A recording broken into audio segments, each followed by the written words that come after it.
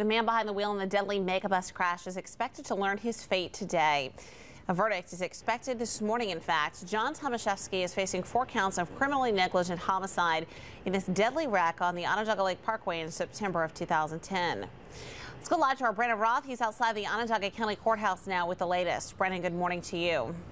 Good morning, Meg. 1 week after the court heard opening statements, Megabus driver John Tomaszewski is expected to learn his fate today, and that fate will be in the hands of a judge, not a jury. During closing arguments today, Monday, prosecutors argued that Tomaszewski's behavior was dangerous because he failed to use a GPS, failed to pull over, and ignored all warnings.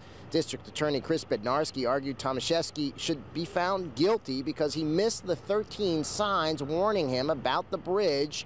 The defense claimed Tomaszewski was not reckless at the time of the crash, but that he just was lost and inexperienced. Tomaszewski himself never took the stand. Listening to his GPS, getting forced off the road, driving from Philadelphia, driving at nighttime, he would have said all of the same things. He would have said that he didn't see the signs, and so there wasn't a need to put him on the stand.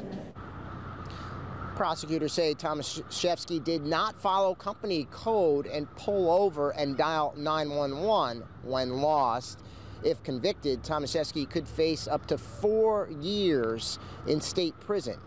We're live outside the county courthouse this morning. Brandon Roth for Today in Central New York. All right, Brandon, thanks. Jessica Kane will be in court and will tweet the decision as soon as it comes down. Be sure to follow her at Jessica Kane News.